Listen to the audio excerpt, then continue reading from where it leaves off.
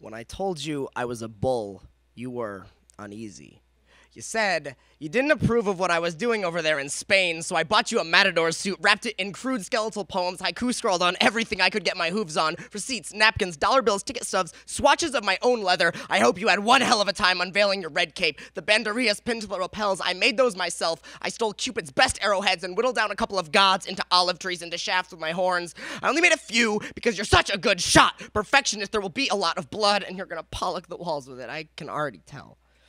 The Coliseum erupts as you party aim that first barb into my back. A group of calves can be heard sobbing quietly in the distance. This is our first song. Thousands of cheering strangers. House band. Dusty pit. Dance floor. Sweltering drum solo. Spotlight. I'm sorry. I'm no good at this waltz. I have 4 left feet.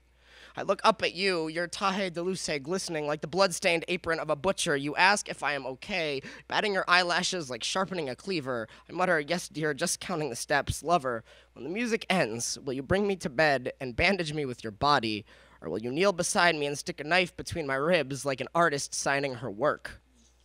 It must be the latter, 'cause here I am, halfway to hung over your fireplace. Olay, I am pooling around my split seams. The earth refuses to lap me up. Olay, why do you treat this like a misery I need to be put out of? Olay, your love is a whole lot like a lightning bolt, all hot and hurt. It's there right before it isn't. Olay, matador translates to killer. I should have known how you let your work consume you. Olay, I was a bull to you, but never a human being. Olay, the jewels on my head make me king of what did you expect? All I tried to do was crown you the queen of bear with me. Olay, these titles are as empty as your suit might as well be when you shout into a cave and are not given an echo. What are you supposed to think?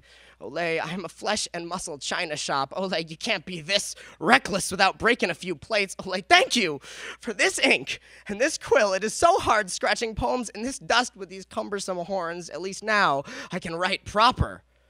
When the stadium empties out, I remove the blade from between my ribs, my chest a spigot, draining the many inkwells you embedded in me, and write.